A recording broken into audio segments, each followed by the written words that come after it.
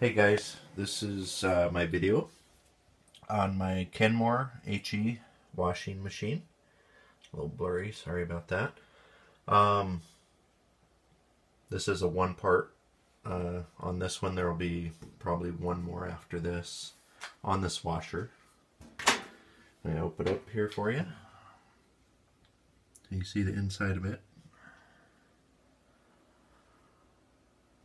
Not really a whole lot to see.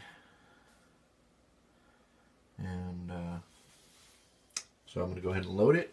Get some stuff thrown in there.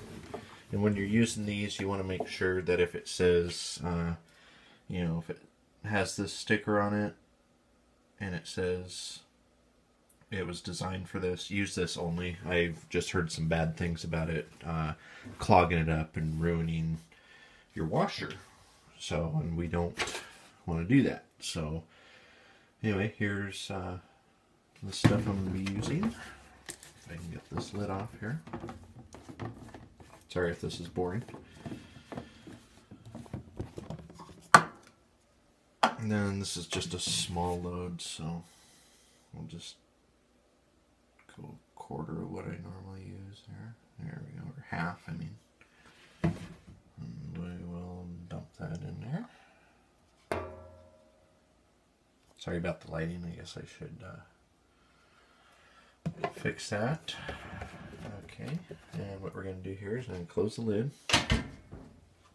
I have it all set up for what I would like it to do. The only thing you need to do left is just push that button in. And you'll see it says sensing. It already senses adding water, and it goes through this whole process here, and then when it's down and the lid's locked, you can't open the lid. If you try to open the lid, it will stop doing what it's doing, and it'll, take, I don't know, approximately between 5 to 15 seconds, and then it'll start back up. So don't worry about that if you accidentally do that. So now what happens is, what your washer's doing while you're not looking. So I open the lid and it goes, and it doesn't want me to see, none of that. So what I'm going to do here is I reach down under here, there's a little switch, and you can get it from the top, and you just push it in, and it'll start doing the water for you. So if you want, if you want to see what it's going to do, you can just hold on that. I wouldn't suggest putting anything down in here unless it's soft.